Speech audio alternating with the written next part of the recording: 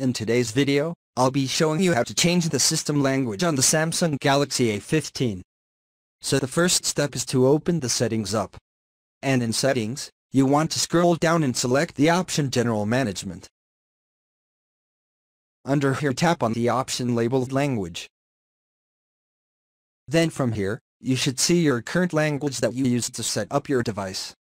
If you want to switch to a different language, say for example, I want to switch from English to Greek or English to Italian. First, tap on ADD language.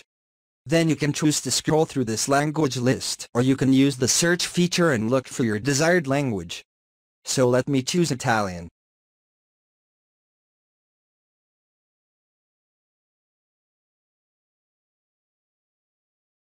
Then once I've selected it, you might be prompted to choose your region. Then from here you want to select the option Set the Default. So now you just wait for your phone to load the changes, and you can see it switched from English to Italian. So now you can see my settings menu has switched, and when you go to your home screen and you look at certain apps, if they have an Italian naming option, then they've switched.